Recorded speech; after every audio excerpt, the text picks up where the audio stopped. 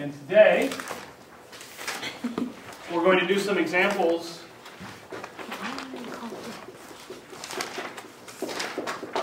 of change of variables.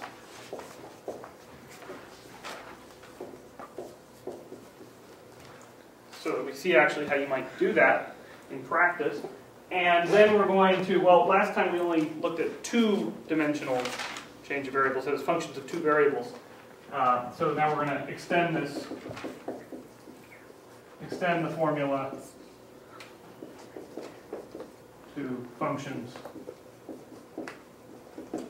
of three variables. And this will be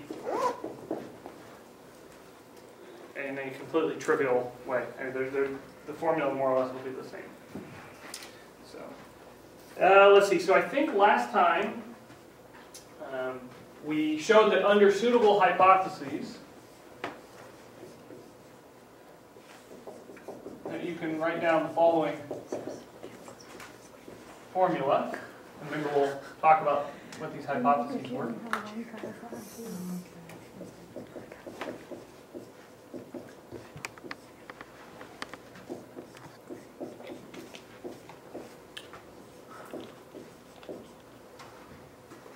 Wrote down a formula that looked like this.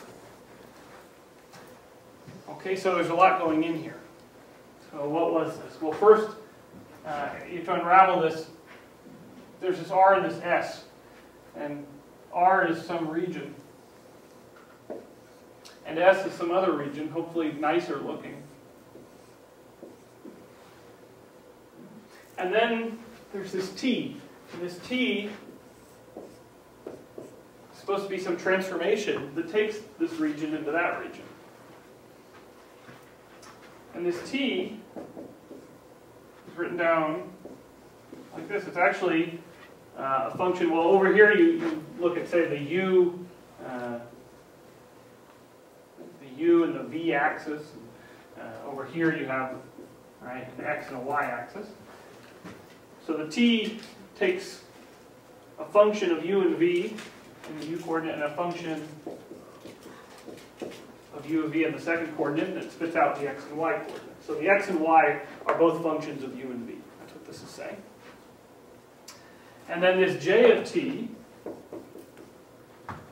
is the Jacobian of T. J of T equals,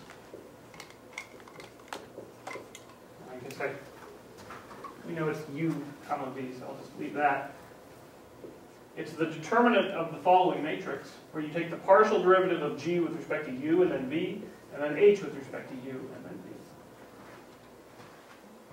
So this gives you the general Jacobian, and you can evaluate this at a point.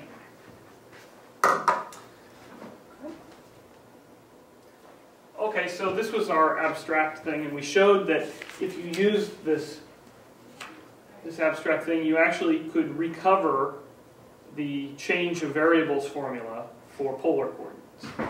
Right? We saw exactly where that extra r that you always get when you transfer into polar coordinates comes from. Namely, that was the Jacobian, right, of the transformation. That's where that r came from. All right, so I want to show you another example, maybe a little less straightforward.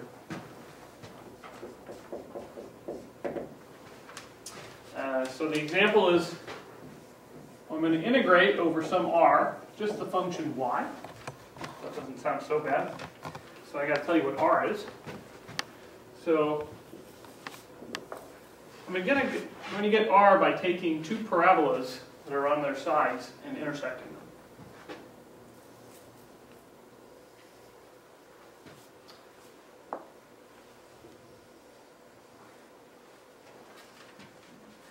And this is at 1, and this is at -1, and my formula for this top one is x equals a fourth y squared minus 1, and for this one over here, it's minus a fourth y squared plus 1. And I'm only interested in integrating over that region right there.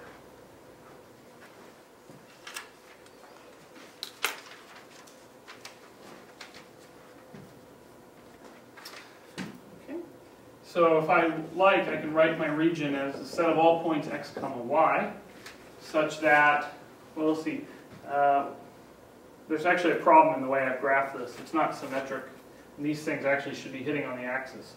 So let's quickly try to fix that.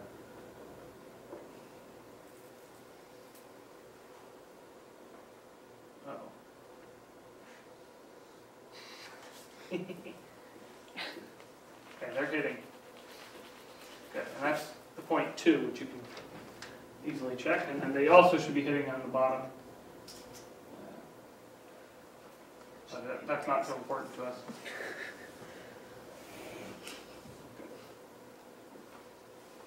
Okay. So, it's important because we need to know where y is running through, and it's pretty easy to see here y goes from 0 to 2. So I'm going to view this as a type y region. And then what does x do? Well, x runs from a fourth y squared minus 1 to minus a fourth y squared plus 1. That's how x is going.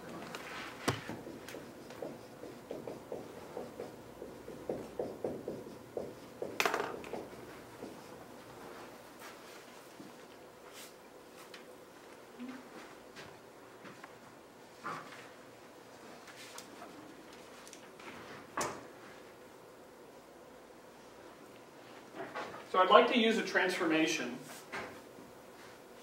to integrate this. And in this one, I'm going to give you a couple of examples. In this one, I'm just going to tell you the transformation. So the transformation that I'm going to use is going to be u squared minus v squared, comma 2uv.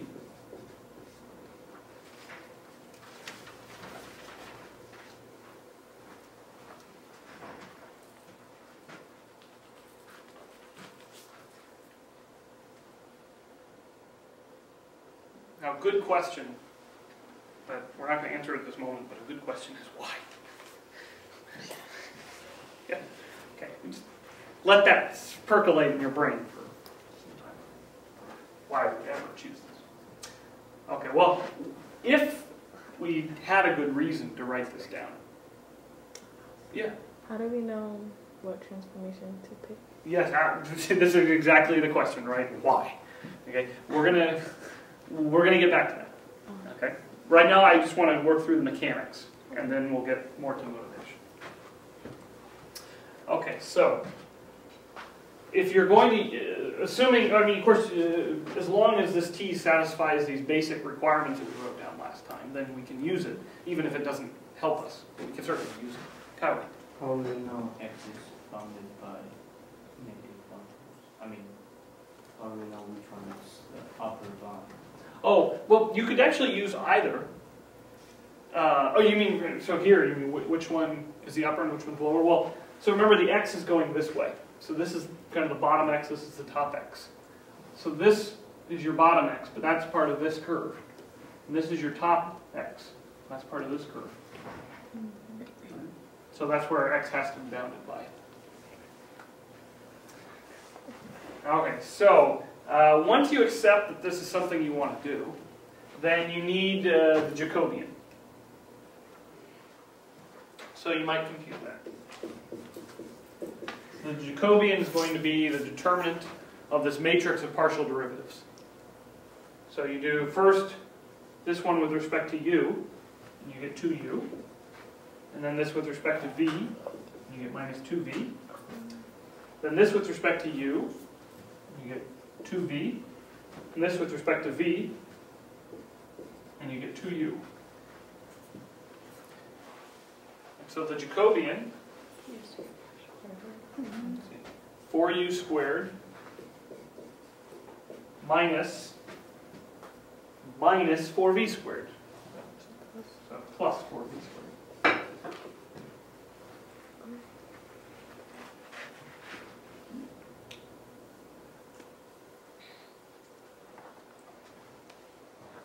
Okay. And, well, eventually,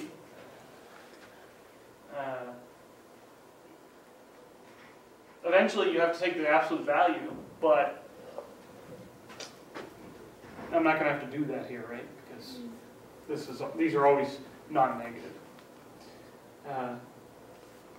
Okay. Also, well, it's reasonably easy to see that this function will be non-zero at some places. This is not the zero function.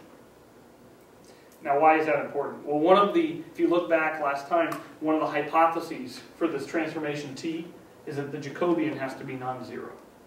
And this function is, for non-zero u and v, will be non-zero. Okay, so this is not the zero function.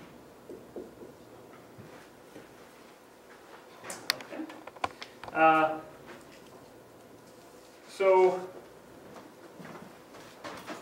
we need to finish this picture, which means we need to figure out what the S is. That is, if you define this transformation from S to R, so that the image of S is this R, what the heck is S?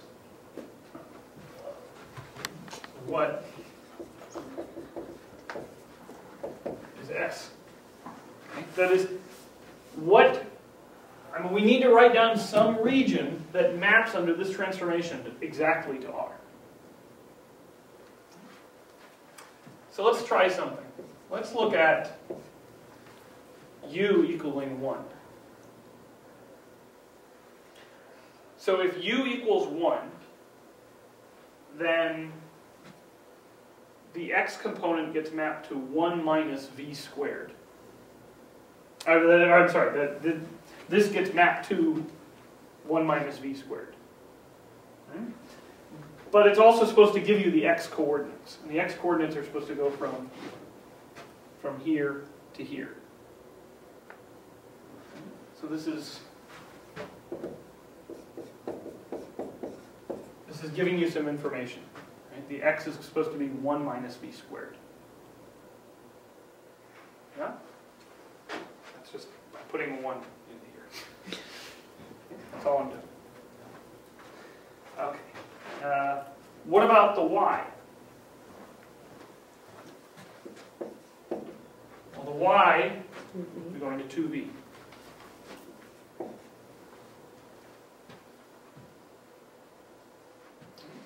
Now, I know that my y is supposed to sit between 0 and 2.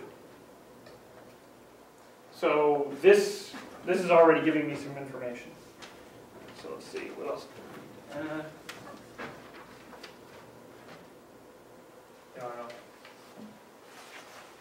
Okay. Also, from here, I get y over 2 equals v. Just by dividing by 2. So if x equals 1 minus v squared and v equals y over 2, then x equals 1 minus y over 2 squared, which is 1 minus y squared over 4. And that's actually this upper bound. Right? This is 1 minus y squared over 4.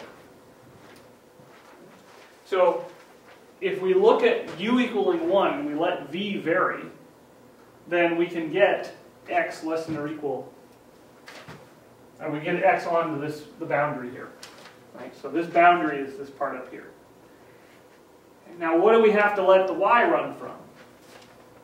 Well, the y, let's see, or the v rather, we want the y goes from 0 to 2. So what should v run from if we want y to go from 0 to 2?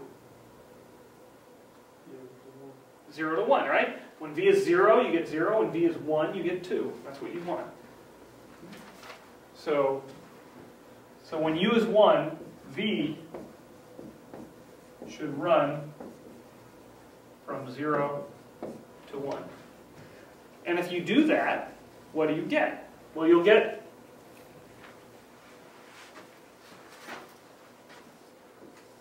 there's my u-axis, there's my v-axis. So u1, we're going to let v go from 0 to 1.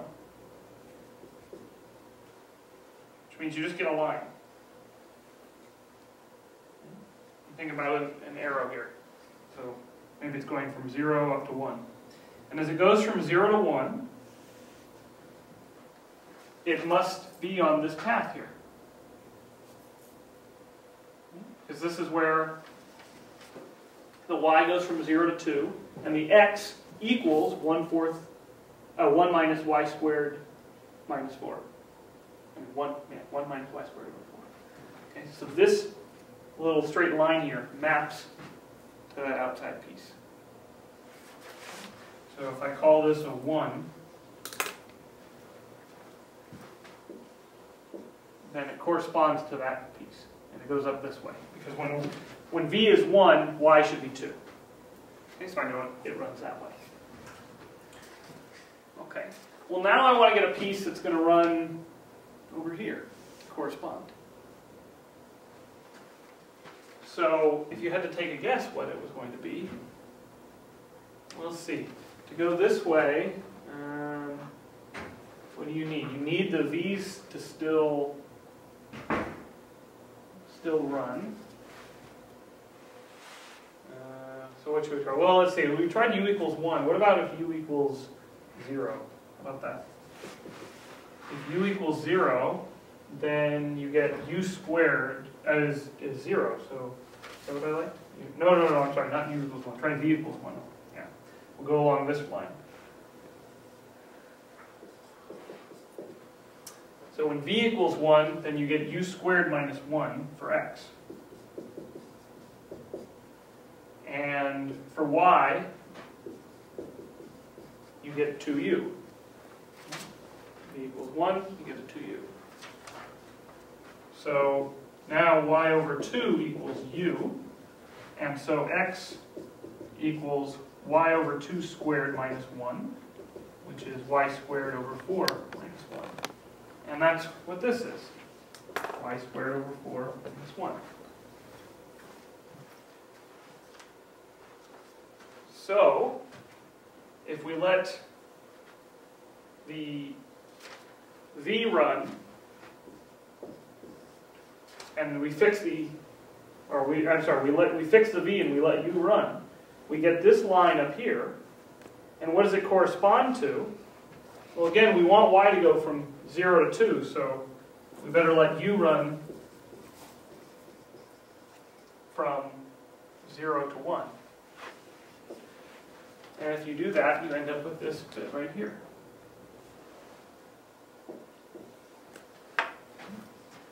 And let's see, well, when when u is 1, y is 2, so it's running this way.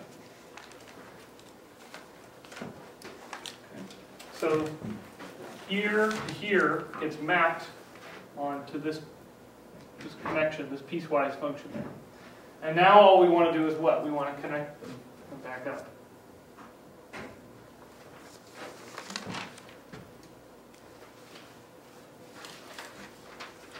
So, well, we don't actually have to do anything because, well, I didn't do anything, but I think we should. So let's see, if u is 0, what happens? When u is 0 and we let v run, so let's leave our formula up.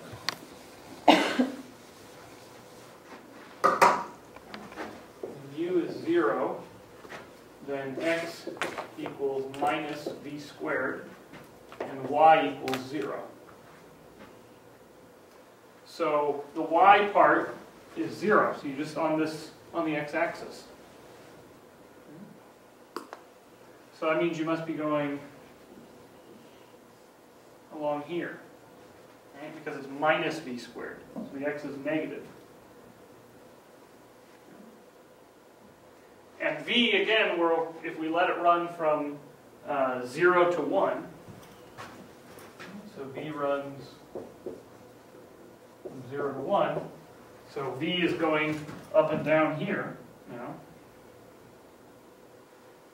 And we should really let it run from 1 to 0. It corresponds to this piece. Okay. And now when you get down here, and you track it along this way, so now the v is 0, and the u runs from 0 to 1. So when the v is 0, what happens? So x is u squared, and y is still 0, so you're still down here. And u runs from 0 to 1. So if x is u squared and u is running from 0 to 1, then you're going from 0 to 1. And that's region number 4. So this rectangle maps to the border, to the outside border of our region. And since this t is continuous, the stuff on the inside is going to get mapped to the stuff on the inside. So this is the right S. And the nice thing about this S is that it's a rectangle. So it's easier to integrate over. So this tells us that the double integral over R of y dA equals the double integral over S. Well, now we need to replace y with what it's equal to. Right? It's as a function, right? We have this g of uv, h of uv. Well, let's see. Every time we see a y, we have to put down h of uv, and h of uv is 2uv. du dv. But S is just a rectangle, so it's really easy to write down. Well, it's better than a rectangle to square. 0, 1, 0, 1. And we can go, well, I can pull the 2 out, and I can write a uv du dv. And if I like, I can split this up, because it's by the product rule. So this is 2, integral 0 to 1 u du, integral 0 to 1 v dv. And in fact, these are really the same thing, right? Just I've changed the letter from u to v. So this is actually 2 integral from 0 to 1 u du squared. Okay, so that's a half u squared evaluated at 1 and 0, but the 0 doesn't do anything, so it's just a half. Squared. Half squared is a fourth times 2 is a half. Ooh. Oh, we forgot something, didn't we? What did we forget? What's that? The Jacobian. The Jacobian. Okay, so we got to erase all that. Okay. The price of doing business. Okay, so what's going to happen? You're going to be on a test, and you're going to make the same mistake. Yeah? Okay, so you got to figure out a way to always make sure you put the Jacobian in. So what was the Jacobian? The Jacobian was, yes, 4u squared plus 4v squared.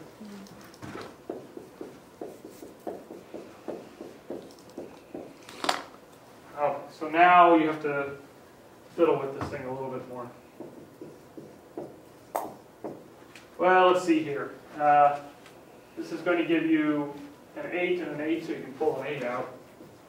And then you get 2 u cubed v plus a u v cubed.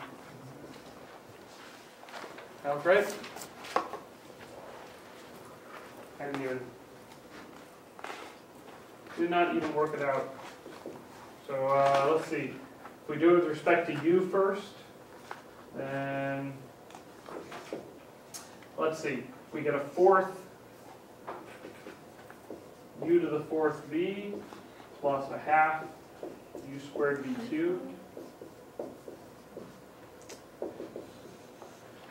which is, let's see, when we put in the 0, they'll all die, so we put in the 1, and you get a fourth v plus a half v cubed.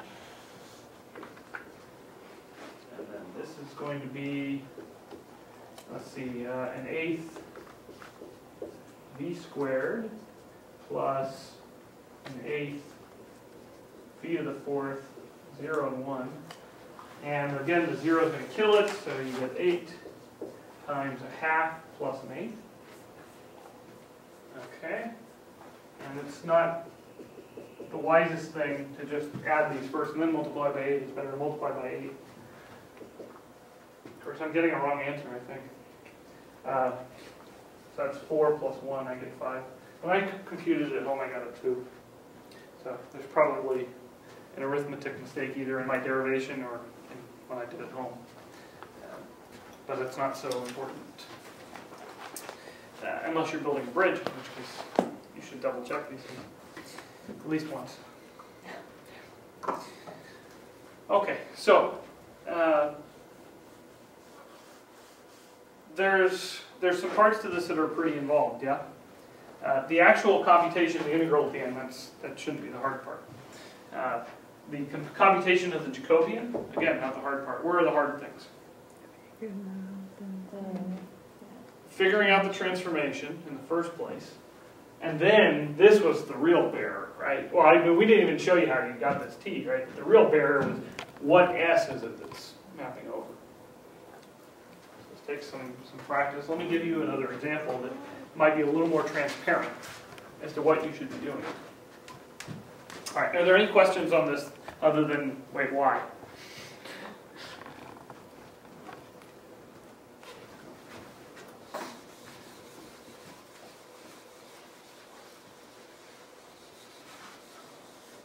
So, the quick answer to the why question is that sometimes it's going to be more obvious than others.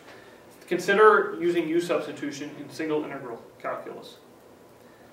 Sometimes it was very, very easy to figure out what the substitution should be. Kelly? Either from 1/4 b to 1/2 b squared to 1/8. Ah, yes, good, good. That's the error. That's good, because I was getting 2 in my notes. Good, thank you, Kelly. Perfect. Good, good, good. Excellent. So here it's clear, right? U equals U equals 2x. How did you know that? Somebody asked you, I mean, they're taking it for the first time. How did you know that U equals 2x is the right substitution?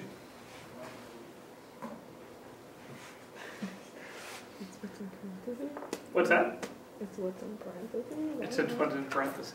So you can't even answer that question. That, I mean, you know that the answer is U equals 2x. That's the right substitution. And you can't tell me how you came up with that, but you expect me to tell you how I came up with U squared minus V squared, comma 2, come on.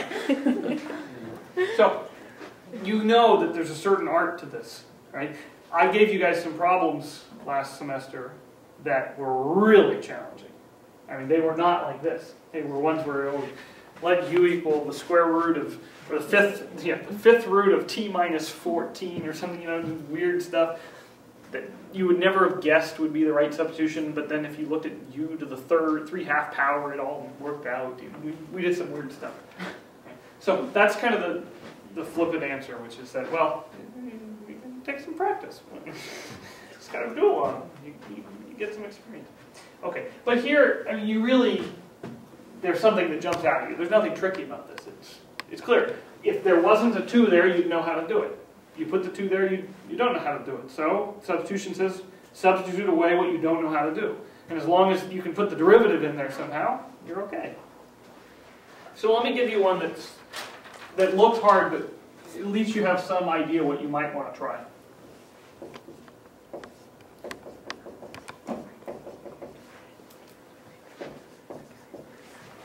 So we're going to integrate e to the x plus y over x minus y. And the region, let's see. So my r is going to be given by this.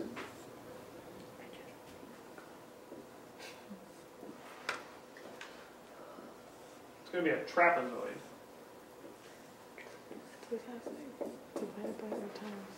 So this is 1, that's 2, this is minus 1, that's minus 2. What did I call it? Trapezium. Oh, what? Trapezium. Oh. okay. Oh, sure. No, I think it's the same She just thing. asked why we call it a trapezoid. And they call it trapezium. I guess it must look like the trapezius muscles. Oh. Which is coming from Latin, presumably. What? Oh, maybe that's why they call it trapezium. Yeah. Now, I don't know why in Latin they're called trapezius muscles, but your trapezius looks like a trapezoid. I didn't even know that. They just told me it's a I'm just trapezoid, guessing. so I said, Yeah, it's a trapezoid. My stock answer is why we call something that, well, it's from the Latin, It's or from the Greek, Greek. one of the two. Oh, I'm gonna have to write in Latin. Yeah, that doesn't work when you're discussing Chinese, for instance. They don't get as many things from the Latin. Okay. So, well, as long as we're here, we might as well write down what R is. Okay. Is it e to the x plus y divided by x Yeah, plus y? this is a or divided by. Okay. It's all in the exponent, though.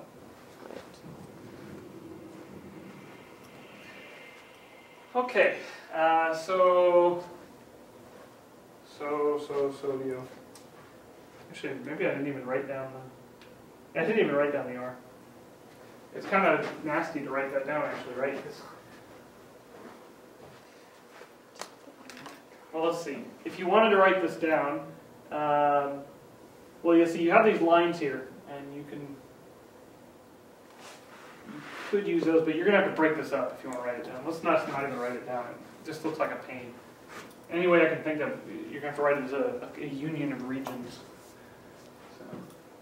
Okay, so if you wanted to do a change of variables, just think about this as a substitution problem. What would be a good substitution here? Well, remember, in single variable, you'd say u equals sine of 2x. But in two variable, you actually get two variables to substitute. You get a u and you get a v. So, what would be a good thing for u to be? It's supposed to be u to v.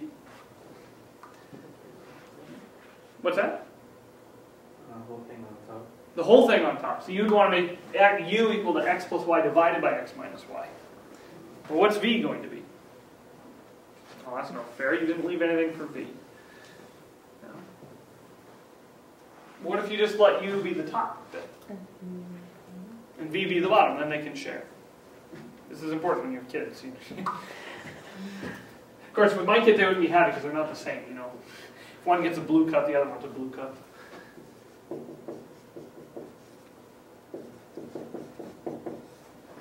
you might try something like that, because then it would look like e to the u over v. At first you think, well, that doesn't sound actually all that much better. You don't know how to do e to the something over something, but remember they're different variables, right? U and v are completely different variables, and so when you take antiderivatives, you know, you're only going to see one variable at a time. Here, the two variables are mixed in the top and the bottom, so it's not quite as nice. Okay, so your t is x plus, well, we want to be able to write down a function of u and v here. So we need to figure out what x is. So x is, well, it's y minus, it's u minus y, and let's see, v is, or no, x also could be written as v plus y. How can we isolate x in some good way that uses both equations at once?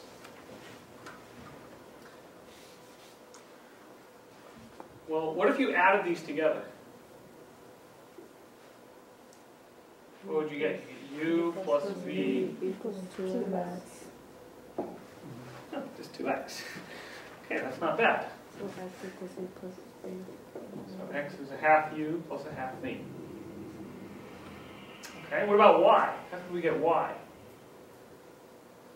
Well, idea. I need an idea. Subtract them. Subtract them, right? So u minus v equals 2y. Okay, good. So y equals a half u minus a half v. So our t would then be a half u plus a half v, comma, a half u minus a half v.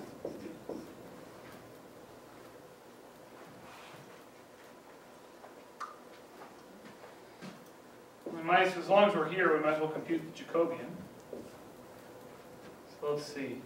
With respect to u, you get a half. With respect to v, you get a half. With respect to u, you get a half. With respect to v, you get minus a half. So this is minus a fourth minus a fourth. So minus a half. And of course, we know in the end we're not going to be interested in the actual Jacobian, but the absolute value of it, which will be a half. Now, that is not so bad. I mean, a half, I mean, the price of doing business, you know, for polar was an r. Last time it was a 4u squared plus 4v squared. This time it's just a half. That's not so bad. This is just a constant. Okay. But now we need to figure out what the s is going to be. Right? What region is going to map into this r?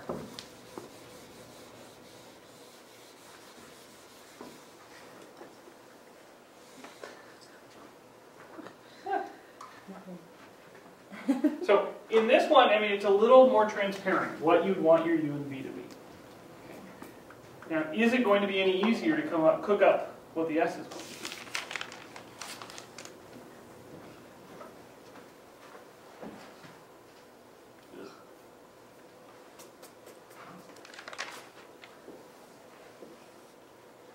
So it's going to turn out here that the s is still going to be a trapezoid.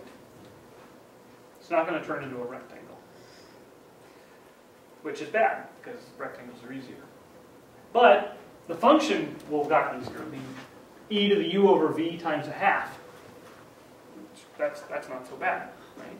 If you're integrating first with respect to u and then v or vice versa. So this is not so bad.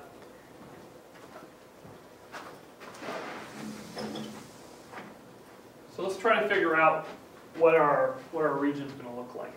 So we know, for instance, that, let's start over here. When you're on this segment, you want to go up or down?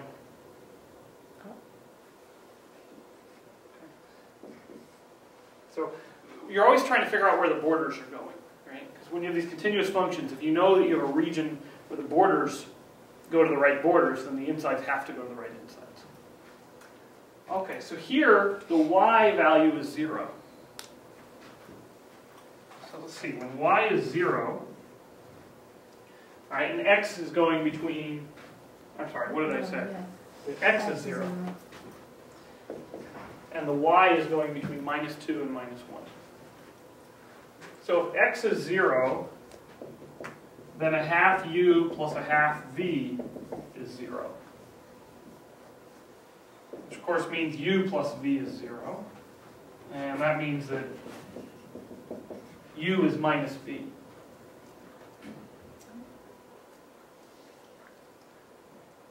Okay, and what does y do? Y runs from minus, well, say 2 to -1. And so what's happening to our u and v?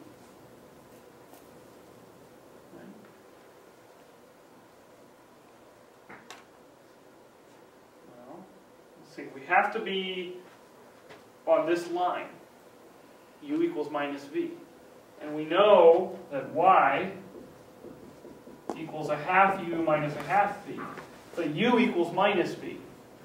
So this becomes a plus a half v, a half u. So it just becomes u. Yeah? A half u minus a half minus u.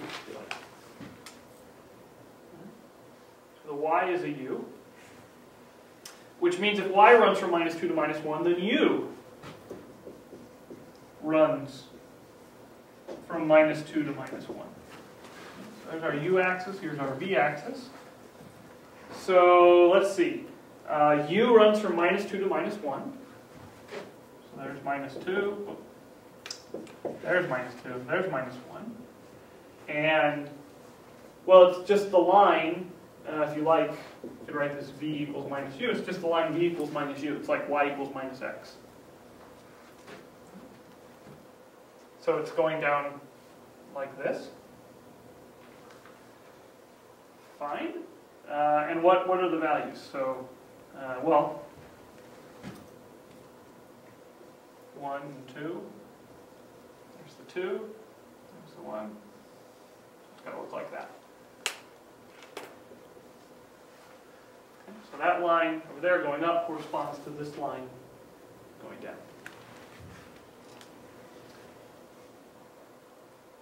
Okay. What about here? We go from -1 up to 1. So this is on the line. What's this line here?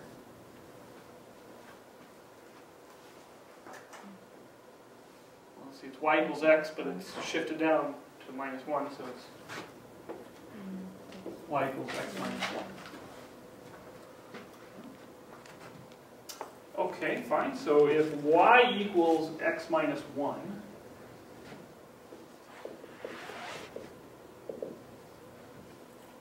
right, so here, if you like, x is going between 0 and 1. What can we say? So, well, we know y is a half u minus a half v, and this should equal x minus 1. So, a half u plus a half v minus 1.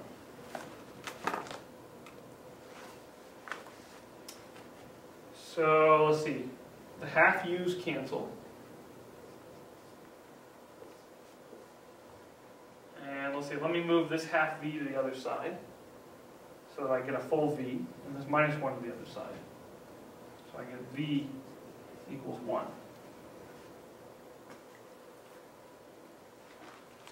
So that means that whenever you're on this line, y equals x minus 1, the v is actually constant. It's just 1 the whole time.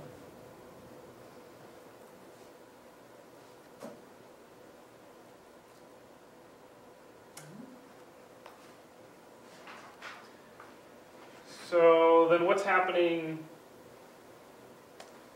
here? So let's see, we said x is, say, running from 0 to 1. So x is in 0 to 1. And we also know that x equals a half u plus a half v. Well, actually, I should say is this. We know what the v is. V is x minus y. Sorry, we want the u. U is x plus y. Oh, maybe this is even a faster way to see it. Oh yeah, this would be faster. Instead of breaking it down based on these two equations, use these equations actually. Then you don't have the halves floating around. So let me show you what I mean. Let's do it as a different way. So y equals x minus 1. But you know that v is x minus y, which is now x minus 1, which is 1. So v is 1. And what about u? U is x plus y, which is x plus x minus 1, which is 2x minus 1. So since x is running from 0 to 1, well, then u runs from, well, when x is 0, you get minus 1. And when x is 1, you get 1. So you go minus 1 to 1. So the u goes from minus 1 to 1, and v is supposed to be at 1 the whole time. Okay, so that's 2.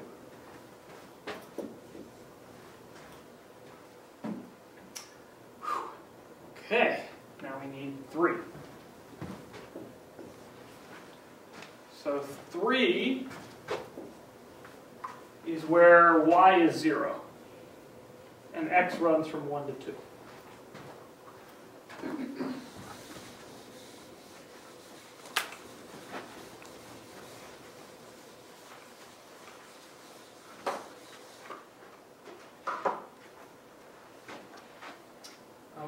So y is 0, and x runs from 1 to 2. Okay, so if y is 0, then u equals x plus y equals x.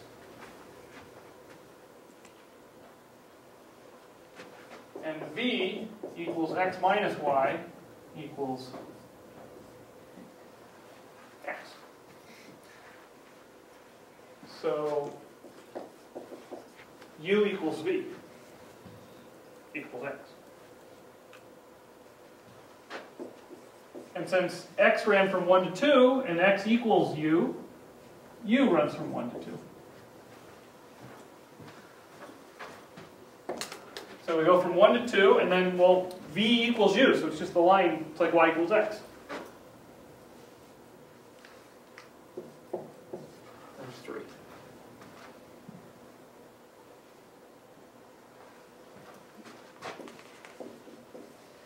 And now we go back down this line, and what is this line?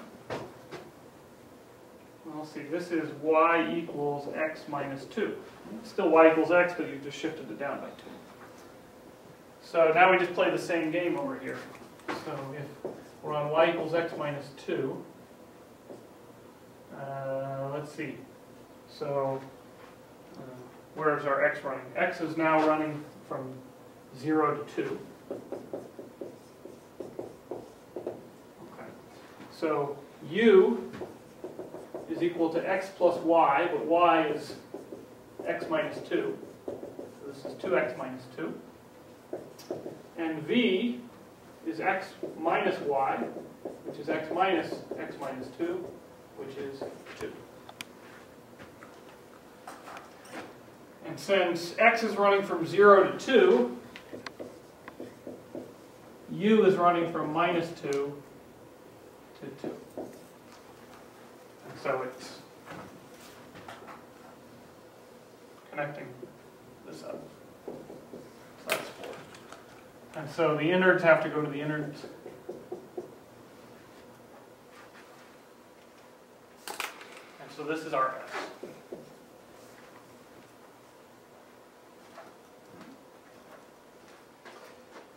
Good, good.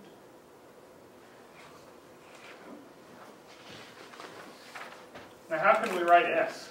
Because eventually we're going to set up an iterated integral. So let's see here. Well, the V, one nice thing about this was not a type X or Y region. You would have to break it up. This one is going to be a type V region. Right? And one way you might think about it is that somehow it's flat now. It's the right way.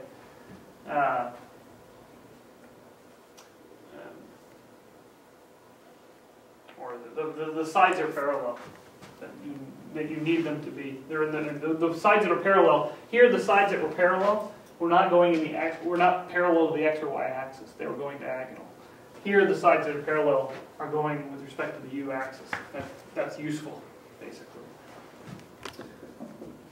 So let's see. Here, the v's go between 1 and 2, and well, the u's are going to go between this line and this line.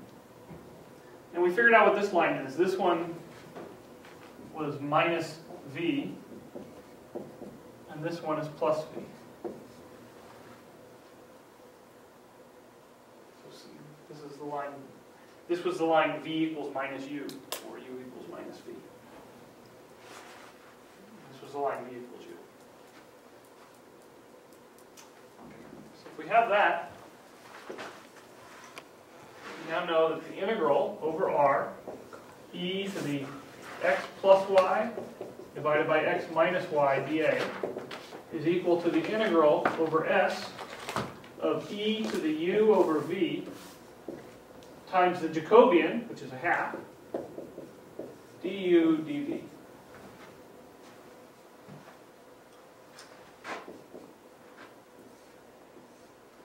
So this is going to be the integral from 1 to 2, integral from minus v to v. I'll pull the half out front. E to the u over v du dv.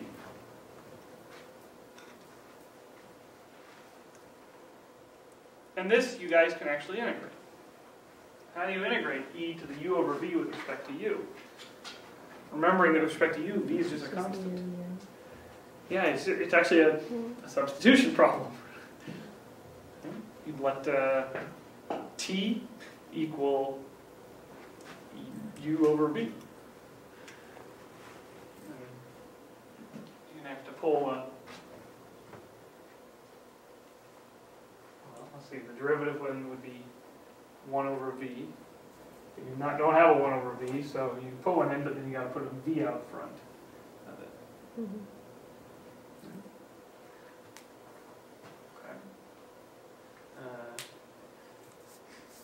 Okay, so you pull a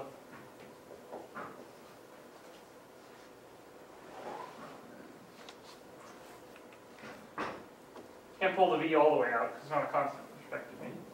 But once you do that, then it becomes e to the t, and the derivative, or any derivative of that is e to the t, which is e to the u over v again.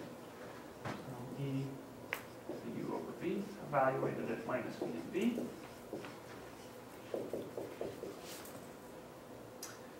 Okay, so when we put in a v, you get v times e to the 1, minus, when you put in a minus v, you get e to the minus 1. Yeah, this was very nice, because look what's going to happen. You can factor a v out, and then you get v times e minus e to the minus 1, but that's just a constant. This is a half e minus e to the minus 1 integral from 1 to 2 of v dv. All the hard part went away. Let's see, this is a half v squared at 2, that's 4 over 2 is 2 minus a half. So 4 minus a half is 3 halves. Or 2 minus a half rather is 3 halves. Times 3 halves. So you get 3 times e minus e to the minus 1.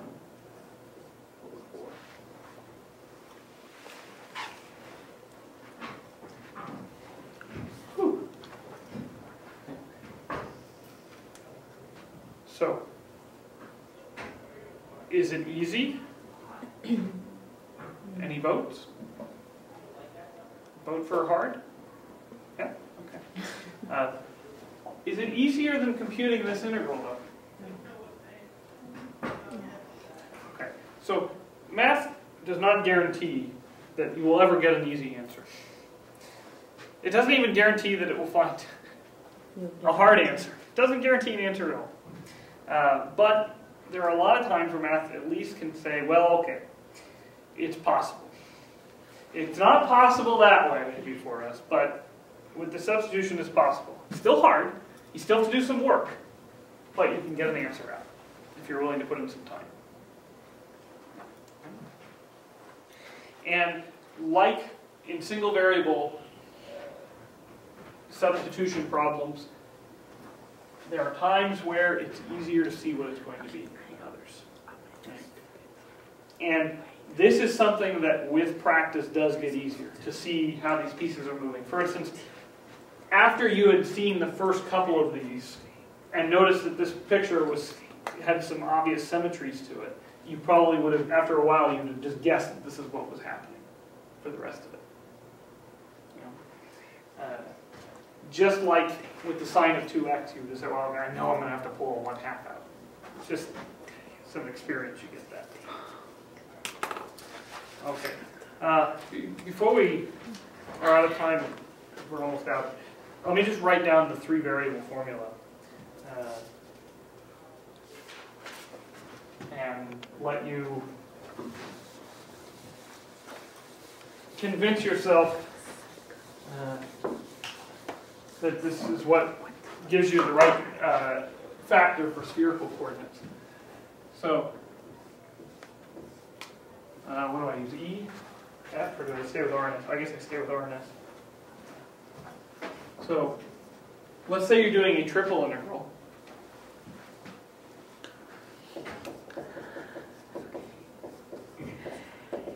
there is a change of variables formula, and it works exactly the same way. Only now, your function should be given by something like this.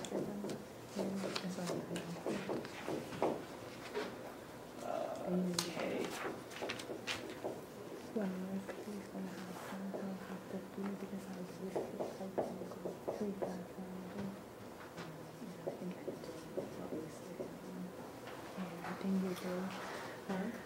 Okay, so there's all these symbols up here that you shouldn't try to memorize.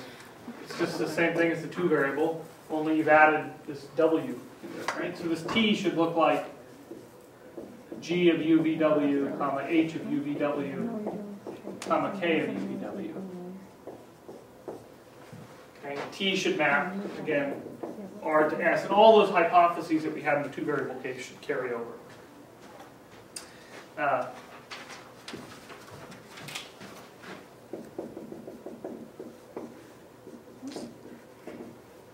And note, the Jacobian now is the determinant of a 3 by 3 matrix.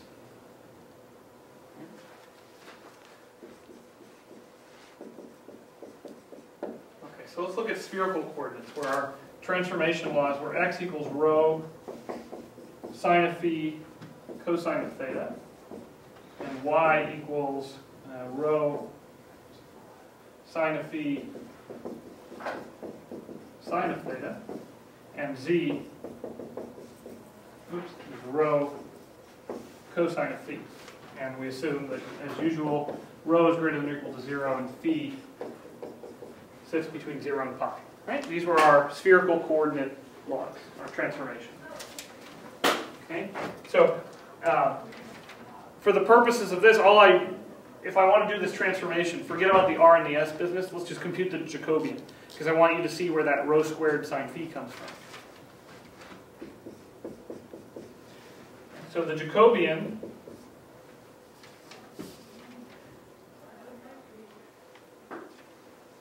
we need to do, well, see, if our coordinates are given in terms of,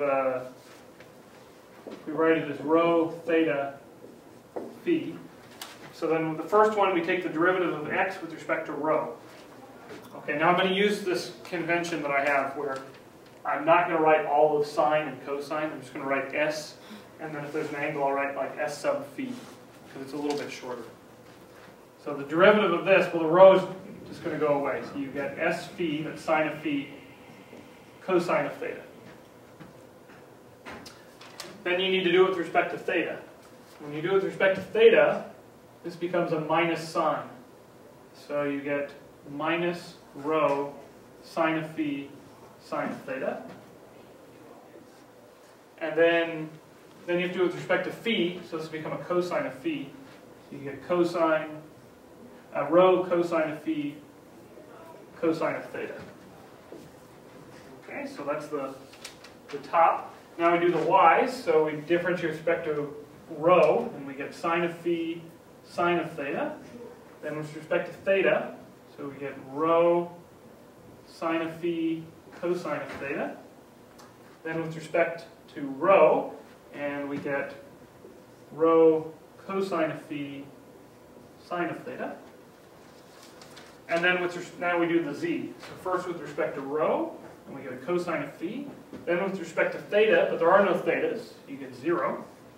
Then with respect to phi, and you get minus rho sine of phi. Okay, so this is a little bit shorter notation, as you can see. So now you need to compute the determinant. Of course, there's lots of ways. Remember, we could do our crisscross method, or we could choose a row. For instance, this one, which has a nice 0 in it. So we might try that. So first, you have to do, let's see, if you go on this row, you take this cosine of phi times the determinant of this little 2 by 2.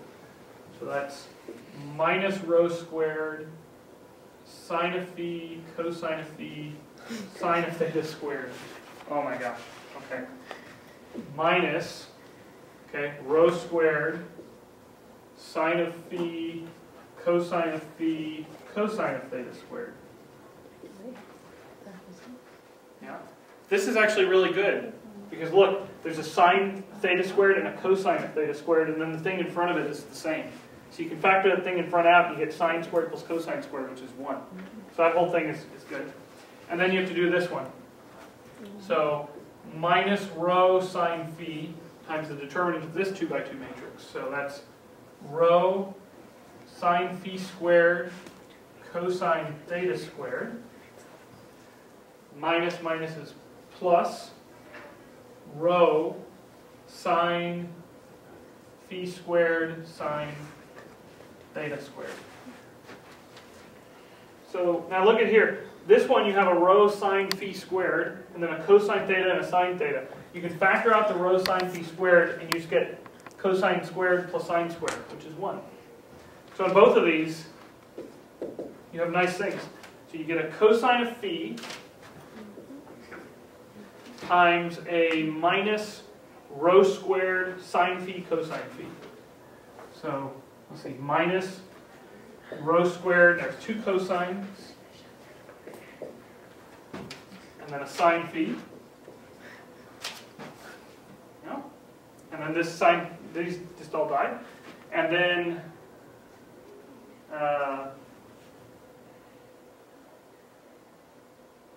down here, you have minus rho sine phi, and then, okay, this again you could pull out. So you get a rho squared, and then a sine phi cubed. And, well, note here, you could actually factor out a minus rho squared sine of phi. This whole thing is minus rho squared sine of phi, and then you have a cosine squared plus sine squared, which is 1. So it's just gone. So it's just minus rho squared sine of phi. And when you take the absolute value, that minus is going to go away. And you get rho squared sine phi. Using, of course, that your phi is between 0 and pi, so the sign is always positive. So the norm, the absolute value, the Jacobian, is rho squared sine phi. But that's exactly the factor that we pick up from spherical coordinates. That's where it comes from. Okay, so we'll stop there. Okay, so there's a couple problems on the homework for you to do to test this.